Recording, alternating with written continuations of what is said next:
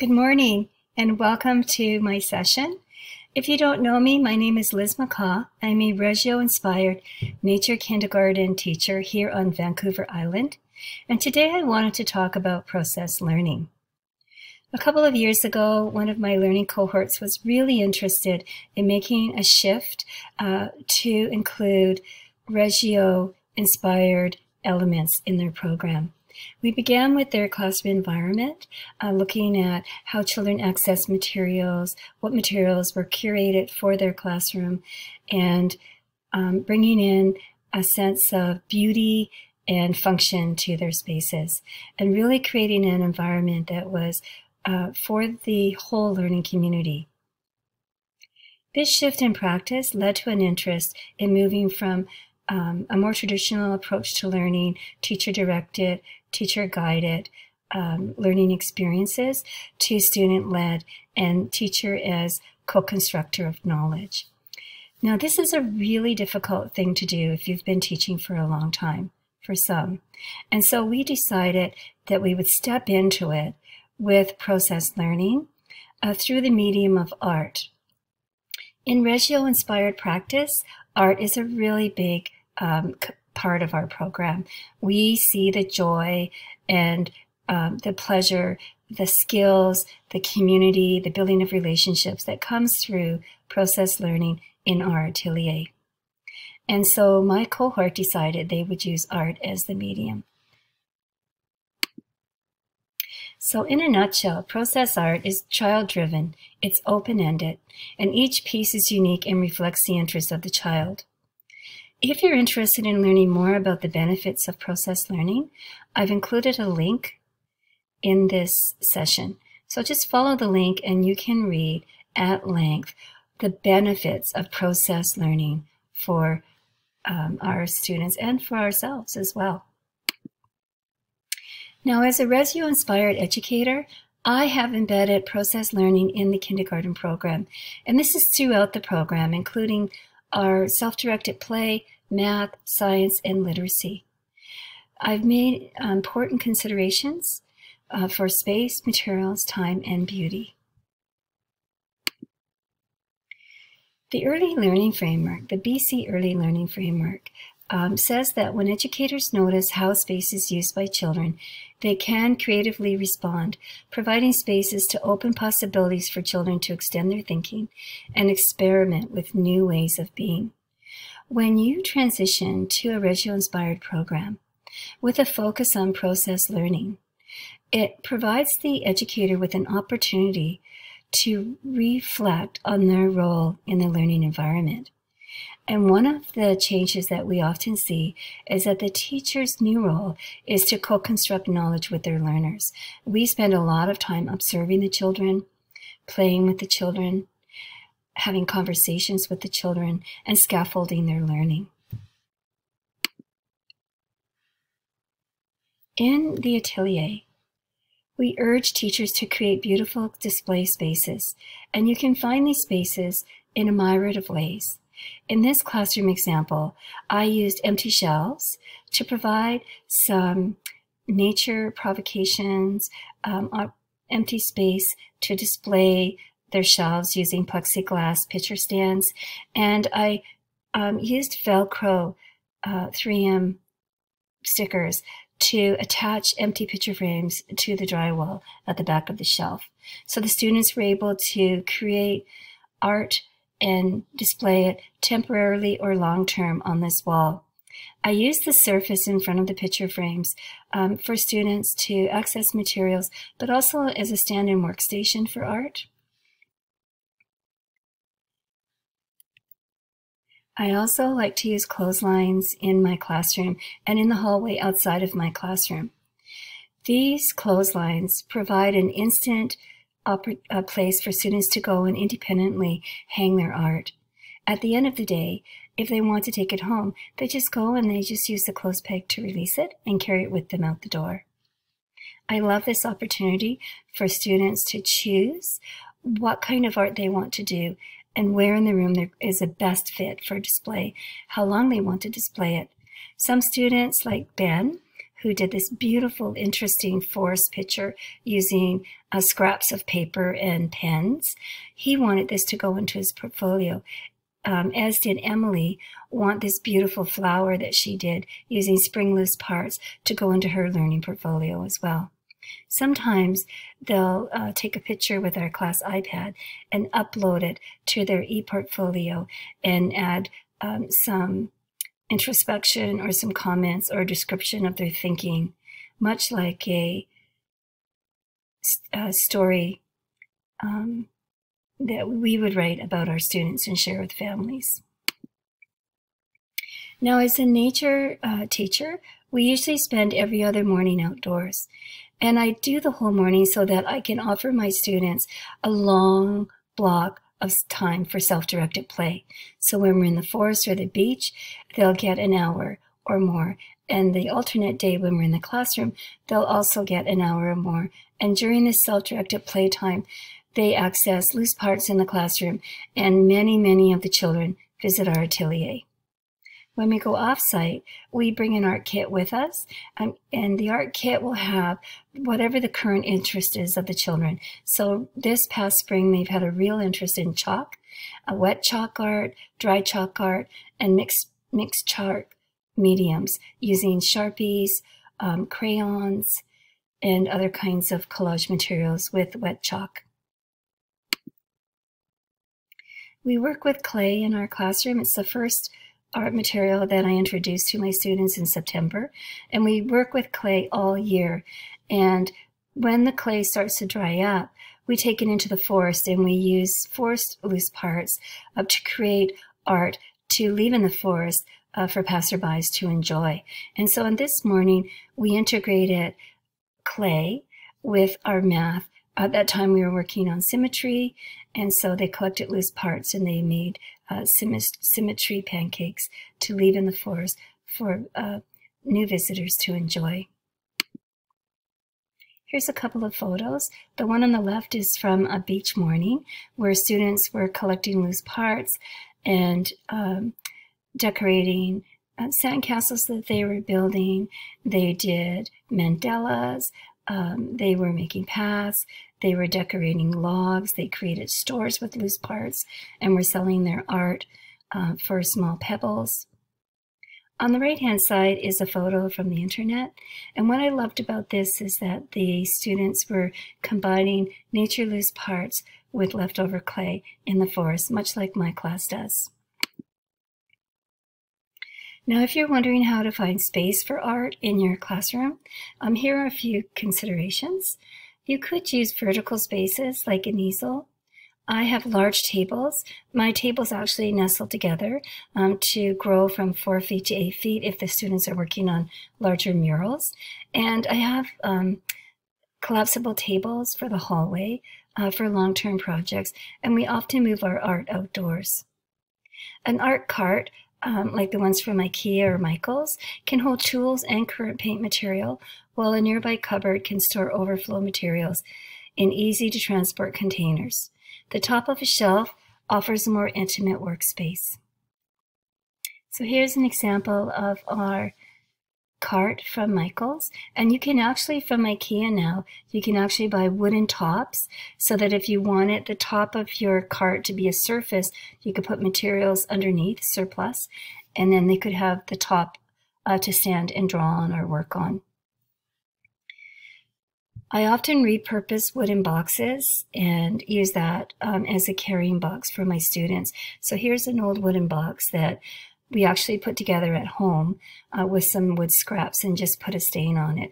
And it's lightweight and holds the ever popular markers for the students. This is transient art, and I love to offer invitations for my students to create transient art by setting out simple materials in an empty frame. I'll put a small pots of materials. I'll put a plexiglass mirror. I might use a table mat. I want to appeal to students who are just getting used to messy play and students who like to start and finish a project or who are becoming accustomed to taking risks and trying something new. So these are just two examples from my classroom. One is items from the forest, and the second is items from our beach. Here's another example of ways to invite children to learn through process art. And so what we did was we offered some books. We brought in a very large raven's nest, drawings of ravens, some magnifying glasses, and some pencils. And we put just loose paper on clipboards and invited the children to look, to touch, to compare, and to draw what they see. Here's a fun example. This is transient art, where I won some wiki sticks at a workshop, and I thought, what will I do with these?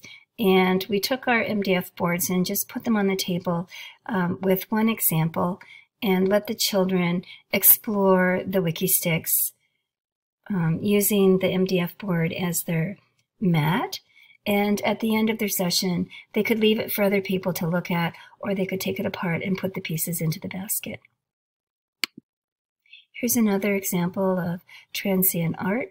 And what we did was we just invited the children to do some beading on these sparkly gold pipe cleaners, and then twist it and decorate our bead tree.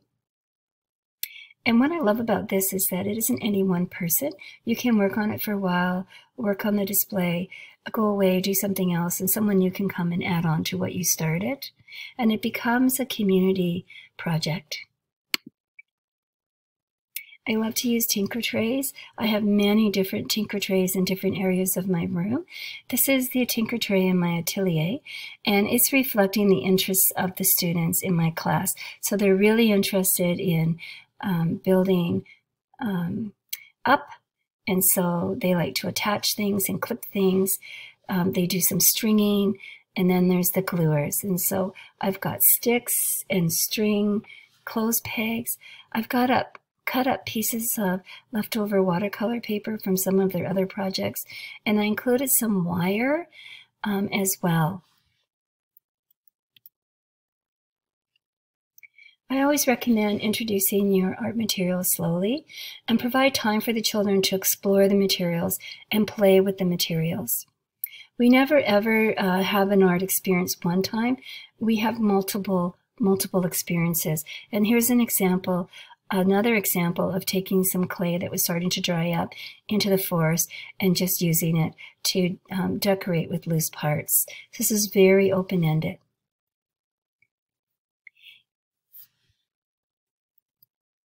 Here's another example of taking some leftover clay into the forest and using loose parts to decorate. And on this day, they were really interested in fairies. They were having a lot of small role play in the classroom with fairies, reading books about fairies, drawing fairies, bringing fairies from home, transforming peg dolls into fairies. And so I brought some jewels with me and invited the students to create fairy homes. And if they created a fairy home, they could have a little jewel to leave behind. I like to integrate some of our practiced art frameworks, like using watercolor and Sharpies together, into other areas of our program. So here's a reflection wall that my students were working on, and they were talking about not giving up, just trying again and again, just like the salmon. And so they did a sketch and finished a close sentence on what they do to what they want to get better at and how they do that. And so they did drawings of a bear and then used their watercolor, just a really wet wash on watercolor paper to draw the bear. There are many, many opportunities for students to show their learning using art. Here's another one. We were doing force emotion with our student teacher, and we decided that we would integrate art into our science learning. And so we invited the learners to use a variety of materials: stone, sticks, shells, marbles, feathers. We even had marbles of different weights, really heavy ones, really large ones, really tiny ones. And they tipped the box in different directions, going slow and then going fast, a steep dip, a shallow dip. They used different kinds of boxes, deep boxes, shallow boxes. And after a couple of weeks, when they lost interest in marbles, they moved on to a salad spinner and started all over again with spinning, going fast, going slow, using one color, using multicolors, using different kinds of paper. They just experimented with paint in this way, and it really engaged them. Loris Malaguzzi was one of the leaders in Reggio Emilia after World War II. And when they were putting together their early learning program, it was really the women in the community that were looking for somewhere for their children to be while they returned to work. And he came along and he immediately saw the benefits of this program and added his expertise. And this is one of his famous quotes: "The wider the range of possibilities we offer children, the more intense will be their motivations, the richer will be their experiences." And as he developed the 100 languages of children, which is 100 ways that children can express their thinking and feeling, and that exhibit traveled around the world, this quote followed that exhibit. Now, as a Reggio-inspired educator, nurturing relationships and building a strong and kind community, there are two of my top 5 goals. And one approach is to encourage collaboration by inviting students to participate with an art project each month. I do this in the beginning months of school and in the ending months of school. And to create a larger workspace for big collaborations where I invite students from cross grades to join us, I'll set up collapsible tables in the hall, and I'll leave that out with the materials for students to come from their classrooms and work in small groups. And oftentimes, when students arrive, like for example, from a grade 3 or grade 5 classroom, some of my students will go out and they'll just work with them for a little bit and then come back into the classroom. Here's an example of one of our projects early in the year. And what we did was they chose the colors, they laid it on the cardboard, they flattened the cardboard, they collected the cardboard, they mixed up the paint colors, they glued the objects on using lots and lots of white liquid paint, and then they painted it. And this is one of those projects that sat on a table and children would come and work on it for a while and then go. And sometimes they're small, and like this one, and then sometimes they're 4 to 6 feet long, and they ended up on a wall, almost hammered into the wall. They're so heavy. But I love these collaborative projects. There's lots of conversation, lots of back and forth, making decisions, negotiating, listening, advising.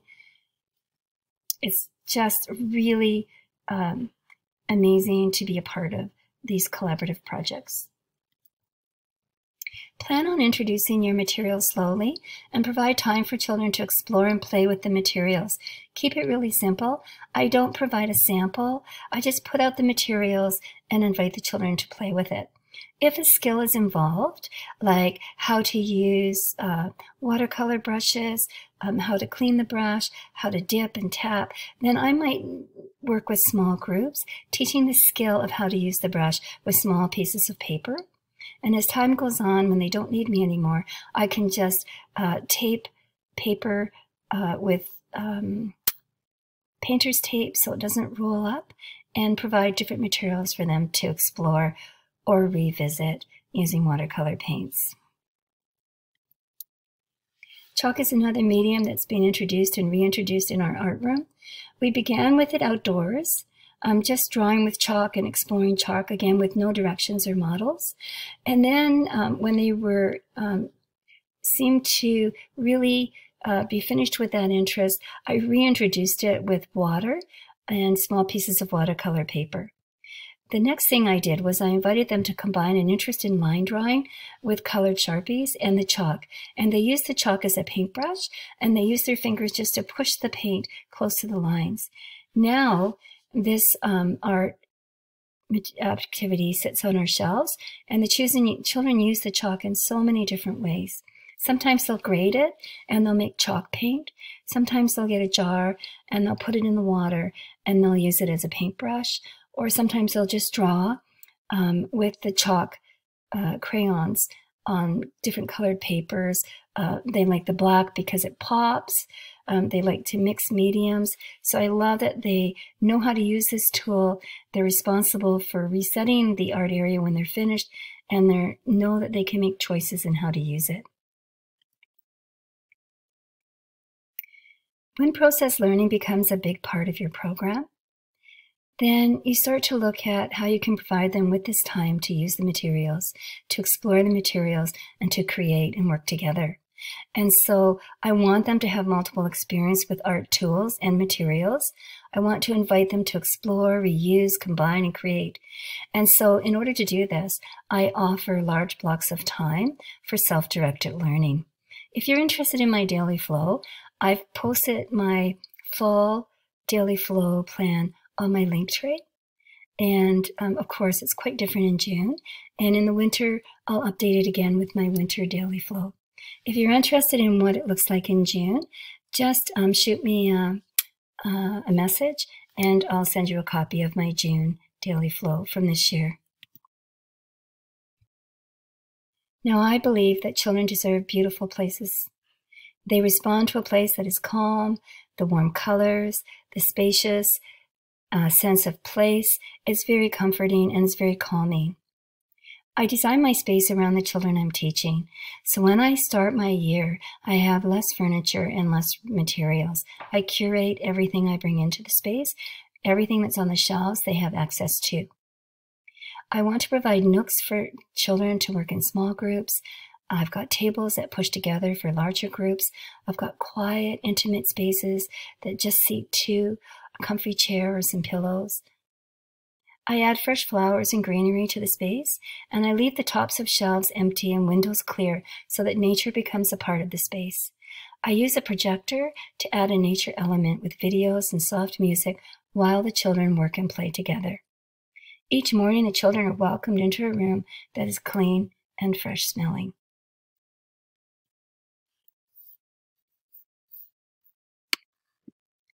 Thank you for visiting my Instagram account. Please visit my other videos that I've made for you on my YouTube channel. They're usually about 30 minutes long. And if you're just interested in the slideshow, I've uploaded them to my Linktree as well. Thank you.